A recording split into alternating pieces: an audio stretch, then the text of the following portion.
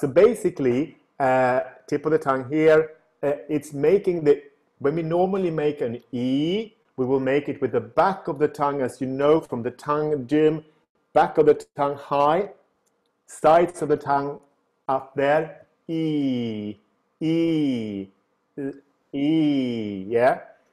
I'm keeping the back of the tongue high. Actually, I'm just E, that's the back of the tongue. But I'm moving the effort forward and doing the blade of the tongue high. And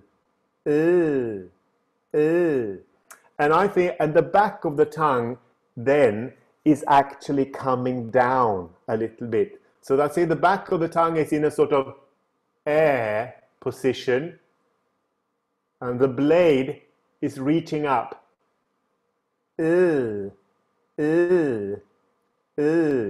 the tip of the tongue is down here. And the back of the tongue basically falls down. And depending on how much the back of the tongue falls down, you will get a different sound. But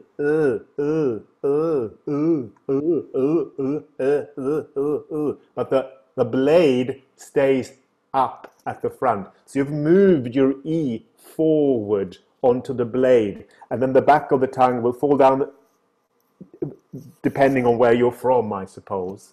But if the back of the tongue stays high, you won't get the right sound, because then you will get well. It's kind of, but yeah, as long as you have the blade up, I think you are somewhat creating a version of that. Right, yeah.